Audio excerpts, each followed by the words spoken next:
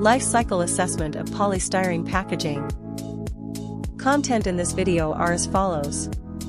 Introduction, the life cycle of polystyrene packaging, impacts, and lastly conclusion. What is polystyrene?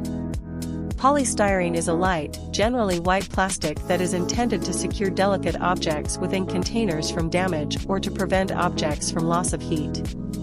Polystyrene is a versatile material that can be used in a wide range of consumer goods.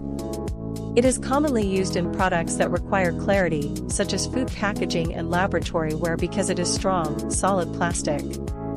Polystyrene is used to produce appliances, electronics, vehicle parts, toys, gardening pots and equipment, and more when mixed with various colorants, additives, or other polymers. Polystyrene was used in numerous ways. In this video, a life cycle of foamy polystyrene trays used for fresh meat packaging was discussed. Raw material extraction. Stage 1. The preparation of the raw materials for polystyrene tray production. Raw materials that were used as inputs in making polystyrene packaging included polystyrene granulate, cooling water, butane, lubricating oil, electricity, natural gas, and LDPE and HDPE bags. These materials were required in the tray's production process. Stage 2, polystyrene tray manufacturing. There were 4 processes shown in the tray's production systems. As was mentioned before, each process requires various inputs. Firstly, in the extrusion and aging processes, the materials required are polystyrene granulate, cooling water, butane, lubricating oil, and electricity.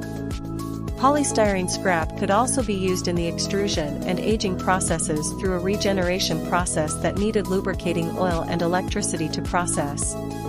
Next is the thermoforming process, which also requires lubricating oil and electricity to process. Lastly, the finished product was packaged using LDPE and HDPE bags.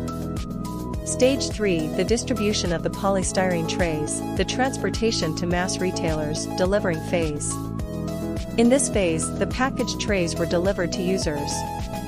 The finished product, which is the polystyrene tray, was delivered to supermarkets and stores that require the tray for food packaging. The trays were typically used by supermarkets to pack meat, fruits, and other items before selling them to customers. Stage 4, polystyrene tray end of life. When it comes to an end-of-life phase, it occurs when the consumer unpacks the food and then throws the tray into the household waste container. Trays that have been used are disposed of in landfills as established by municipal waste management systems.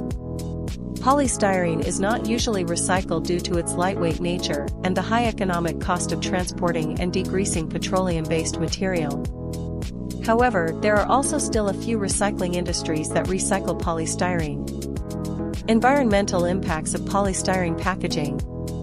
Every stage of the polystyrene packaging life cycle emits various emissions towards the environment, which are directed towards the air, water, and soil. While polystyrene products are estimated to make up less than 1% of the overall weight of landfill materials, the proportion of landfill area they occupy is significantly higher due to their lightweight. Polystyrene is also almost non-biodegradable, requiring hundreds, if not thousands, of years to break down.